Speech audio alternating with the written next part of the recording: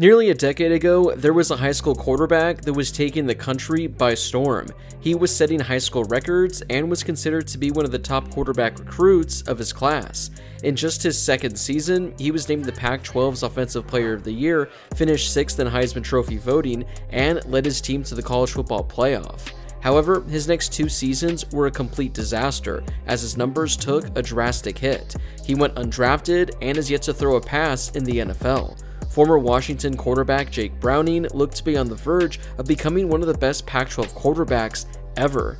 Instead, he's one of the biggest question marks. Before we get to today's video, make sure to smash that subscribe button and turn on those notifications if you're new to my channel. If you're watching this video, odds are that you love college football, and odds are you aren't subscribed to my channel. So make sure to subscribe to one of the best college football communities here on YouTube. I'm posting college football videos all off season, so make sure to subscribe so you never miss a video. Also, make sure to drop a like on this video as well. It helps out with that YouTube algorithm and helps share the video with more college football fans. Plus, it only takes a second to do. Is there a player you'd like to see a future video on? Whoever it is, drop a comment down below, and it could be my next video. We've seen a lot of top recruits put up video game-like numbers in high school over the years. However, we've never really seen a quarterback put up the numbers that Jake Browning did. During his time at Folsom High School, he set a number of incredible records. He set national records for both touchdowns in a season with 91 and a career, as he had 229 passing touchdowns in only 3 seasons. He finished his career with 1,200 completions and nearly 17,000 passing yards. As a senior, he threw for 5,800 yards with 91 passing touchdowns. Browning became the first high school player to ever throw for 60 or more touchdowns or for more than 5,000 yards in 3 straight seasons. In his first varsity game as a sophomore in 2012, Browning threw for 700 yards with 10 passing touchdowns, setting a state record for touchdowns in a game. In 2012, he threw for 5,200 yards with 63 passing touchdowns. Again, he did all of this while as a sophomore. He managed to somehow top those numbers every year. In 2013, he was named the National Junior of the Year by Max Preps. He completed just under 80% of his passes for 5,800 yards and 75 passing touchdowns. Then, in 2014, he threw 91 passing touchdowns as a senior. He was viewed as one of the top quarterback recruits of his class, and he had a plethora of offers. But ultimately, he committed to Washington, and it didn't take long for him to see the field. He was named Washington's starting quarterback to begin the 2015 campaign. Browning became the first true freshman ever to start a season opener at quarterback for the Huskies, and it was just the second time ever in program history that a true freshman started a game at quarterback, with the other time coming in 1997. Browning started 12 games and had a pretty solid freshman campaign. He threw for just under 3,000 yards, the 5th most in a season in program history.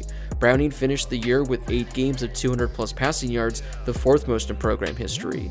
In Week 3 against Utah State, he threw for 370 yards, setting a Washington freshman record, including redshirts. He broke his own record later in the season as he threw for over 400 yards against Arizona State on the road. 2016 was when he had his coming out party and quickly emerged as one of the best quarterbacks in the entire country. It was quite the season, as Browning became a household name. He finished the 2016 campaign throwing for 3,400 yards and 43 passing touchdowns. Not only was that number good enough for Washington's season record, it also tied the Pac-12 record as well. Overall, he finished 2nd in the entire country in passing touchdowns and was 7th in the nation in passing efficiency. His season earned him Pac-12 Offensive Player of the Year honors, and Browning also finished 6th in Heisman Trophy voting. Browning finished his season setting numerous Washington single-season records, including touchdown passes in a game, yards per attempt, touchdown passes per game, passing efficiency, and points responsible for. Browning emerged as a Heisman candidate after an insane performance against Oregon in Week 6. At that point, Washington was undefeated, and it climbed all the way up to number 5 in the polls.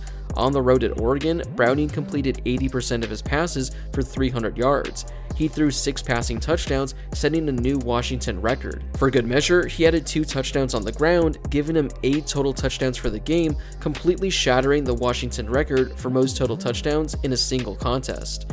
He tied his record just a few weeks later as he threw for 400 yards and 6 passing touchdowns against Cal.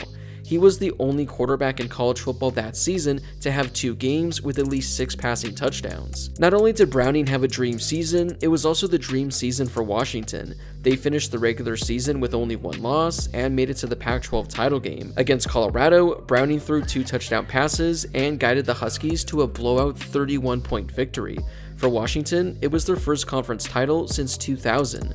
It was only the second time in program history they had 12 wins, with the other coming all the way back in 1991. It was also their first season with double-digit wins since 2000. After their incredible campaign, Browning and the Huskies made the college football playoff, where they were set to face Alabama. Unfortunately, Browning and the Huskies just couldn't pull off the upset. They actually led 7-0 at one point and trailed by only 10 points entering the 4th quarter. But the offense just couldn't do anything after the first touchdown. Browning completed only 50% of his passes while throwing for 150 yards with 2 interceptions. Following the conclusion of the season, Browning underwent surgery on his right shoulder. The exact nature of the injury was unclear, but Browning's recovery time was expected to be only a few months. According to the Seattle Times, Browning injured his right arm in a November 19th game against Arizona State. According to the report, the team wanted to keep the injury under wraps, not to expose the star quarterback to more potential risk from opposing defenses. Now, looking back at his game logs, his production certainly took a bit of a noticeable hit after that ASU game. In the 3 games that followed, he averaged only 186 passing yards a game after averaging 261 yards per game up until that point. He was also completing only 55% of his passes to close the season after he was completing 64% of his passes up until that point as well. I'm not sure if it was his surgery or something else, but Browning's numbers were drastically worse the following season. After tying the Pac-12 record for passing touchdowns in a season and finishing 6th in Heisman Trophy voting, Browning finished his junior season with only 19 passing touchdowns and 2,700 passing yards. And he posted those numbers in 13 games.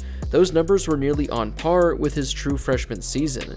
Over the final 7 games of the 2017 season, Browning threw only 5 passing touchdowns. Considering he threw over 40 the year prior, the fact he had only 5 over a 7-game stretch was just insane to think about.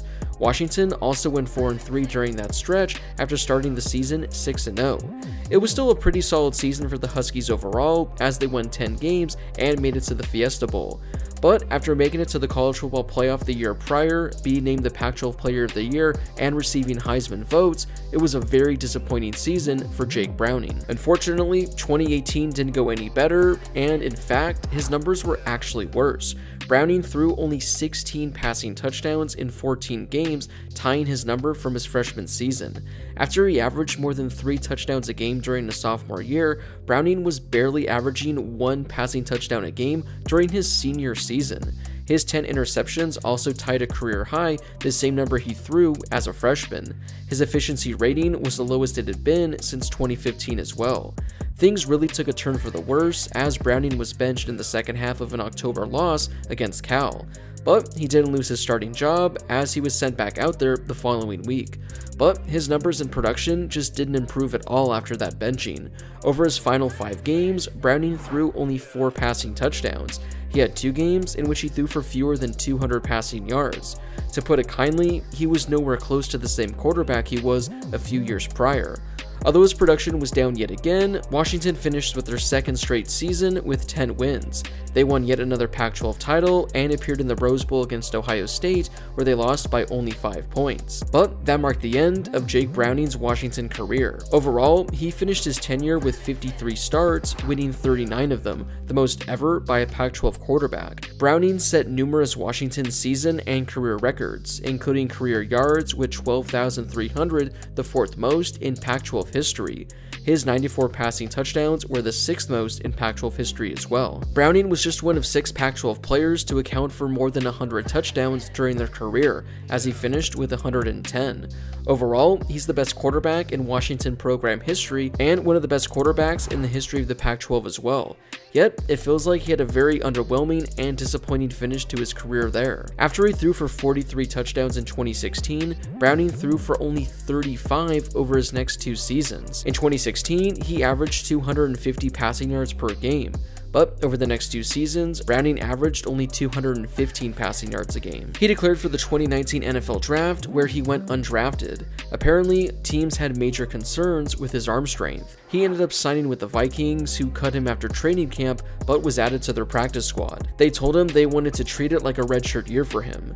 Browning was waived by the Vikings during final roster cuts in September of 2020, but he was re-signed to the practice squad the next day. He signed a reserve future contract with the Vikings in January of 2021, but in August of that year, he was waived by the Vikings. Shortly after, Browning was picked up by the Bengals, where he spent the last 2 seasons on their practice squad. He's appeared in a couple of games during the preseason, but hasn't seen an NFL snap yet.